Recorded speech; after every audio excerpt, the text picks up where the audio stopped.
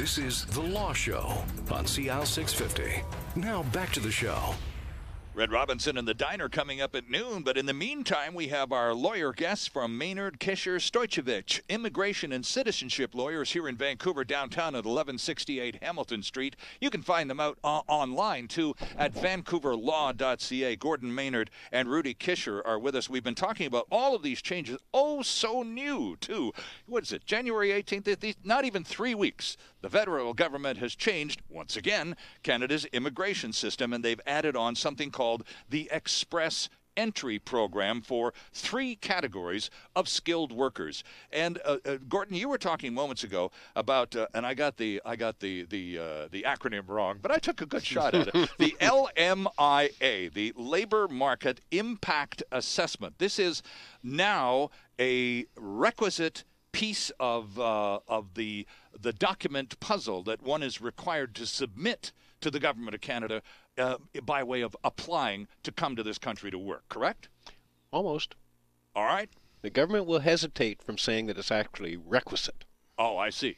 It's really good to have one. Right. They won't say it's absolutely requisite. But on the new point system, it's worth major brownie points if you have it, and it can hurt you if you don't have it. That is correct. Okay.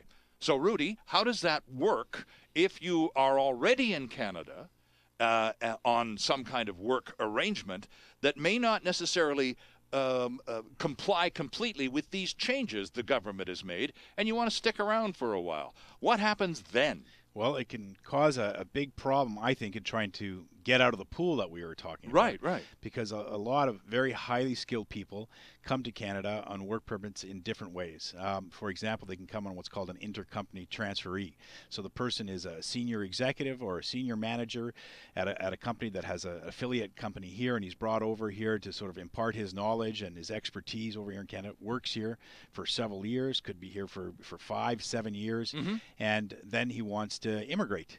And the company wants to keep him here because he's done a great job in the company. He's increased the company's profitability, for example. And he comes to us and he says, I'd like to immigrate, can I? And we look at this express entry system. The LMIA that we've been talking about gives him 600 out of the 1,200 points. He is not eligible to get those 600 points right now because his company does not have an LMIA. So then we're stuck with, well, what do we do now? Should we try and get your company an LMIA to show that there's a shortage? It puts it in a very difficult position because if you take a look at the requirements to get an LMIA, we have to advertise. The company has to advertise in various locations for over a month period to say we can't find a Canadian. Meanwhile, this guy's been doing the job in Canada for 7 years. For 7 years. Exactly, right. So the company definitely doesn't want to hire somebody. He's been doing a great job, and they want to keep him here, and they want to help him immigrate. But the system is set up that 50% of the points available aren't really available for this individual unless they try and replace him, which is not what they want to do. Gordon, is this labor market impact assessment, this LMIA, basically a requirement for an individual to prove to the government of Canada that there's no one in Canada capable of doing the job that they want to come to Canada to do? Is that pretty much it? That, in short, that's the essence of it. Okay. Remember that the LMIA, or LMO as it used to be called, was really a tool used not for immigrant selection, but for foreign workers coming initially into Canada. Should a company be allowed to hire a foreign worker rather than hiring a Canadian? And so the LMO process required the company to advertise and demonstrate that there was a need to bring in the foreign worker. Okay. It was not intended that the LMO would be a necessary requirement for that worker to become a permanent resident. And so we had a system that allowed people like intercompany transferees or other workers in Canada who didn't need LMIAs to transition to permanent residence. So, for instance, we have foreign students who come to Canada. Sure. They go to high school here. They go to university here. Pay through the nose for the privilege. Oh, too, they pay big money for it. Yep. They get a degree here. They get a post-grad work permit. They work for a company. The company likes them. They want to keep them. Yep. Those people had a path to immigrate. Right. Under one of these beginning categories. as a student. Yeah, beginning as a student without having to go get an LMIA. Right. Right? So now they've graduated, they've got a successful job, they've established a career, and they want to stick around. Right, and now they're told your employer has to go out and get an LMIA for you to get that 600 points. Well, for somebody who is 2 years into the workforce, graduating from a university, the idea of saying that I can't find a Canadian to do this job is inconsistent with that individual, because you're talking about really an entry-level job from a university graduate. You should be able to find a Canadian to do the job. Sure, of course. So what are we really trying to do here? Why are we using the LMIA as an overriding requirement for immigrant selection? It's inconsistent with the purpose. When you consider those people who have already integrated into Canadian well, society, they're here, sure, yeah. Those are the ideal. If you want it, we talk about bootstrapped immigrants, people that are already working in the system, are educated in Canada, speak the language. These are our ideal immigrants. Mm-hmm. Meanwhile, for the employer to help this individual, the employer now has to say, we're going to try and replace you. We're going to genuinely try and replace you.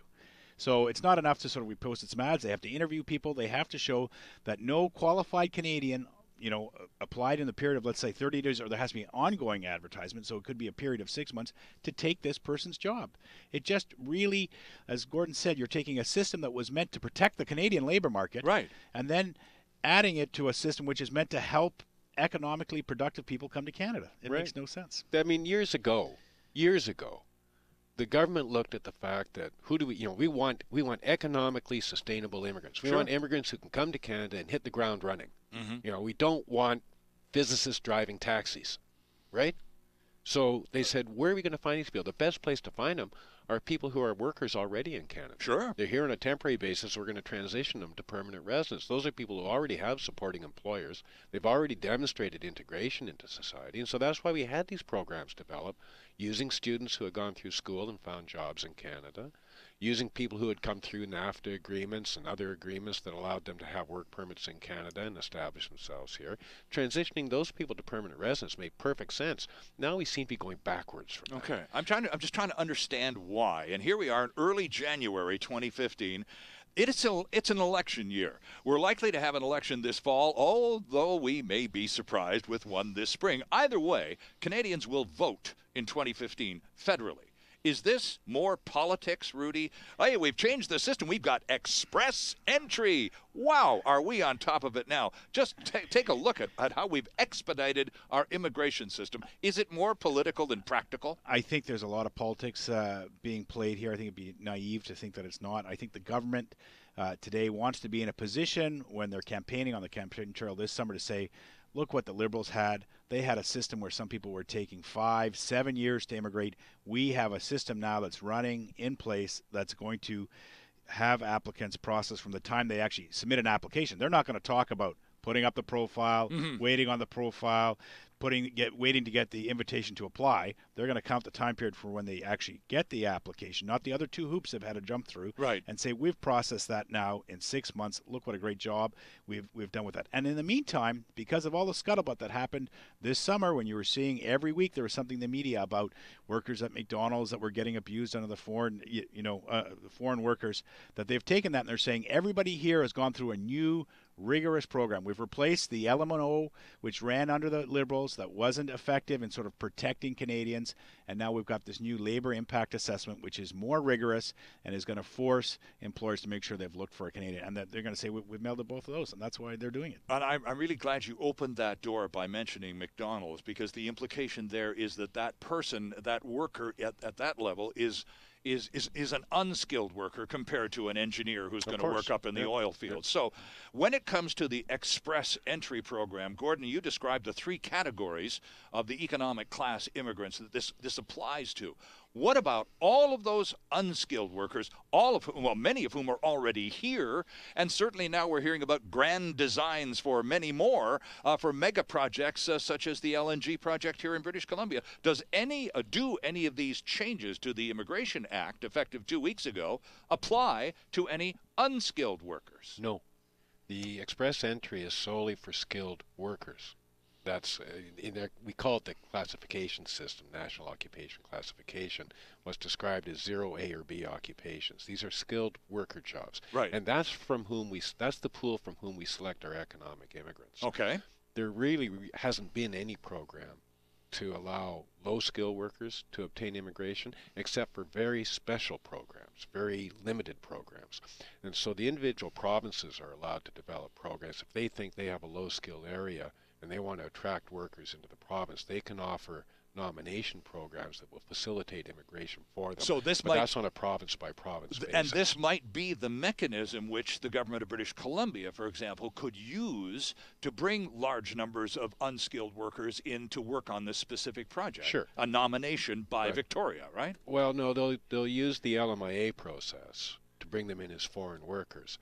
But it'll be up to each province to decide whether or not they will then allow transitioning of those workers into permanent resident status. Some provinces will and many provinces won't. Okay. So many low-skilled workers come here just as workers and don't have an opportunity to become permanent residents because they're not part of our selection picture. And the unfortunate problem with that is I don't think a lot of them, it's not made very clear to them how bleak their chances are in terms of if they come as unskilled labor to sort of graduate to that skilled category and hopefully qualify under one of these express entries.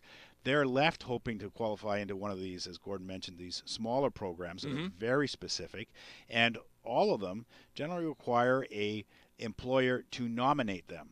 So the person comes to Canada working, let's say, at a McDonald's as a fast food server, and has to hope that somehow that depend on that employer out of the goodness of their heart saying, yeah, we'll nominate you and keep you here. Well, a lot of employers are good about this and very upfront, but I've seen some horrible cases in my office where people come here for years and are told, yeah, we'll nominate you next year. Well, let's see how it goes. And they string them along here for 4 years, if not longer, staying here, and they never get the nomination. Meanwhile, the person has left their family, their children are at home, and they're making some money to send back, but it's all on the dream that I'm eventually going to be able to come to Canada. Gordon? I just want to close off with a comment that I know that some government representative somewhere is going to challenge what we've said here today. Okay. They're going to say, you don't need an LMO or an LMIA for express entry. You can always get provincial nomination because that's also worth 600 points. Right, okay. The problem with that is it's putting enormous pressure on the province, which has very limited resources for nomination. I was just going to say, which with the exception of Quebec has very little to do with the immigration business at all. They are only allowed to nominate a small portion. They've been given a little bit of resources to do express entry. Okay. But really, it's an unfair burden on them. And the processing time for PNP is going to rise because everybody's going to look at the point system. They're going to look at, we need an LMIA or we need provincial nomination. They're going to force the province to take a role in that instead of them taking responsibility. And we're already seeing that happen with the provinces. What's happened for a program that used to run, let's say, 2 to 3 months from where you used to put in for an application for a certificate, in Alberta, it's now running 2 years. 2 years to get a certificate. So you apply for the province saying, I'd like to immigrate. I'm working here in Alberta as a server. I think I fit one of your programs, or here as a low-skilled, as a food cutter or something, meat cutter. They're now waiting 2 years. In BC, they've now received an increase since about June of 80% increase in the applications. They don't have any resources or increased capacity to make decisions.